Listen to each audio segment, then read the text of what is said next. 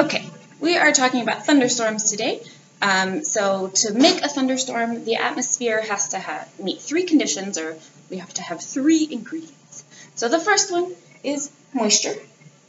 So we have to have water in the air so that it can form rain droplets later. We have to have rising, unstable air. And that's where some warmth can come into play. And we have to have a lifting mechanism. So that can be warm air that's really light, and so it rises above cold air. So we can have air masses that cause the rising. We can have landforms that cause the rising. So if you have like a mountain here and an air mass coming along and it hits the mountain and the mountain forces it to go up and over, so that air mass is being forced to rise.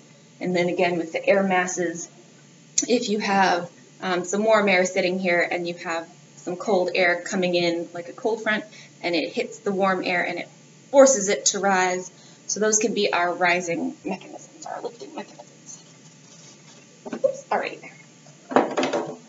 So once we have these conditions, so we have the sun has warmed the earth, so we have some warm air full of moisture, or it has come and hit a mountain. Either way, the moist air is being forced to rise. And as it gets up high in the atmosphere, it starts to cool.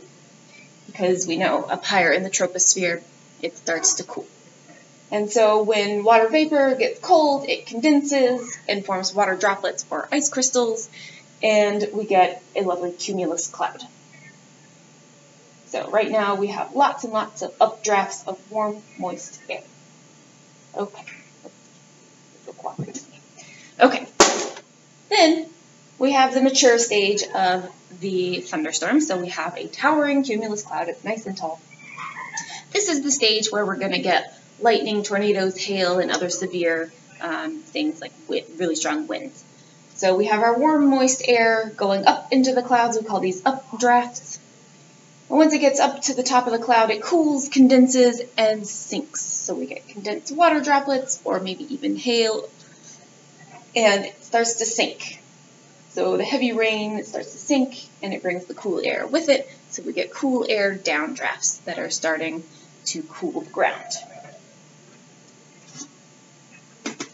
And then we have our dissipating stage. So after the ground has been cooled, we don't have any more warm air rising or any more moisture to be added to the clouds. So we have more downdrafts than we have updrafts. So during this stage, the clouds are just kind of getting rid of the rest of their moisture, and they're still going to expect heavy rains, but it's going to taper off towards the end. All right, so let's go back and talk about lightning.